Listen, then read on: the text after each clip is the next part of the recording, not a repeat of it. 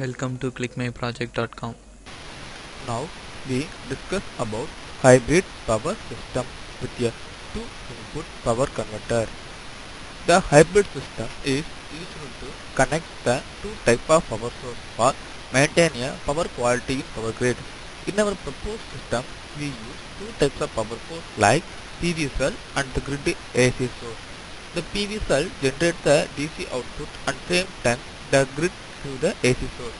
The AC output converted to the DC source by help of rectifier and use the converter. It converts into the AC current after hybrid of PV and grid. In this process, we will interconnect the both grid and PV system. The PV cell is the renewable energy source and the grid will be getting from the normal wind source or else any other type of generating source. The grid is used for commercial purpose. Now the PV cell will be interconnected to the grid. It will improve the power quality in the grid area because the grid will be not give the efficient amount of current for all times.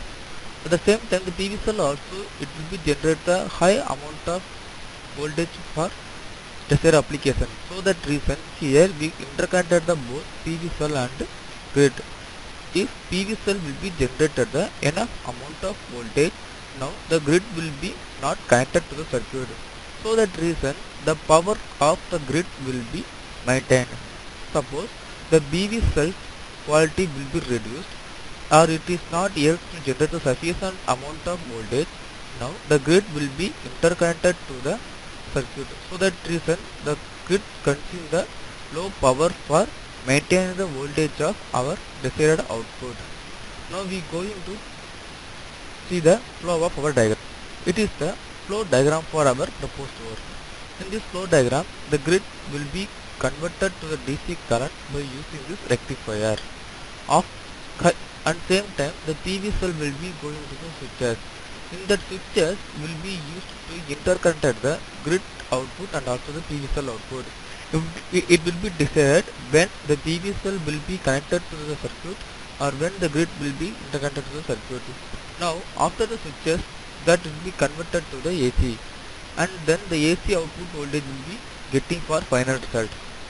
First we give the reference voltage and then we get the final voltage from the after the converter. The reference voltage and the final voltage will be help to identify what is the error. That error will be going to the controller.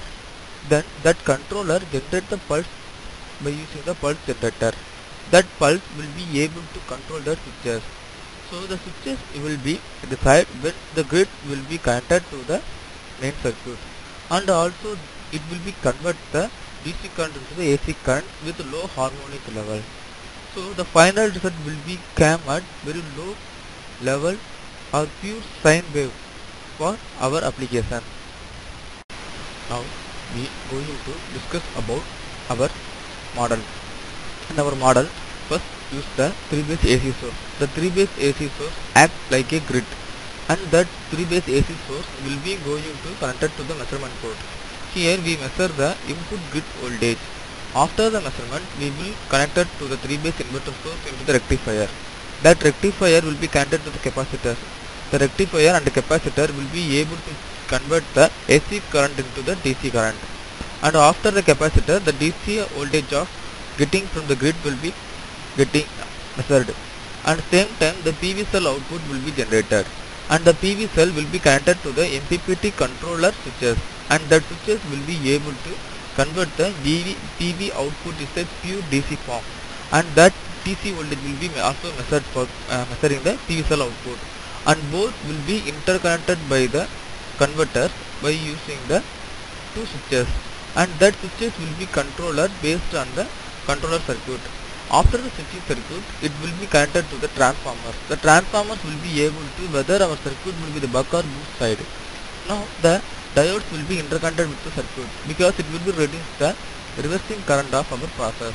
After the diode, it will be connected to the inductor and the capacitor. After it will be joined to the load. The capacitor will be charging and discharging. It will be used to convert the AC source into the DC source into the AC source. And that resistor will be acting as a load and it will be generate the final output voltage of our desired level. Here some capacitors will be used to circuit. The capacitors will be able to interconnect or charging or discharging the current for maintaining the low level harmonic of our output. Now we are going to see about our control circuit. After the voltage measurement, we will get the reference voltage from the output voltage, and then we give the constant voltage, or else we will give the reference voltage for identify the error. The output sample and also the reference voltage will be separated, and we will get the error, and that error will be sent to the PI controller or PID controller. That PID controller is able to generate the pulses for control the both switches, like the PV cell side and also the grid side, and that will be decided when the grid will be connected to the PV cell, and when the PV grid will not be connected to the circuit, and it will be give the better result for hybrid system, and that result will be reduce the harmonics in the AC circuit. The harmonic will be reduced by using the inductor and also the controller, because the controller will be checking to the output voltage and also the output frequency. If the frequency range will be high and also the output voltage will be high or low, it will be change the pulsing ductility ratio. In that reason, the harmonic will be reduced and also the output voltage will be maintained, and then when the grid will be connected, or when the PV cell will be connected, or when the grid will be decided to the circuit, and it will be find out by using the output voltage and also the PI controller circuit. Thank you.